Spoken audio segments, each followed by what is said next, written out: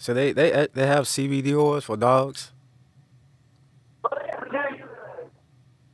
For that, actually, Colorado Healing, we can connect you directly with them, and they actually work wonders for Sanja's dog. Oh my gosh, amazing! I got a big old pit bull that loves weed, and he loves to take her pictures. I got everything you need.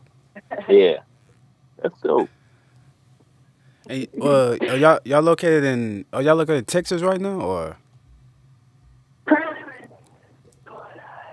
Because Krysta will be back to Denver here shortly, and then we'll be in Florida next year. So, yeah, here we go. We're just constantly on the move.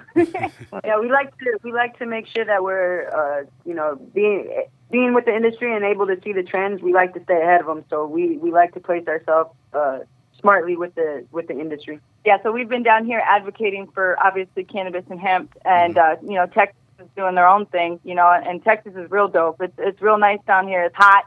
My first time being away from snow. Yeah. My mom's out in Dallas, and every day I talk to her, she tells me it's super hot. So I can imagine. Yes, all day.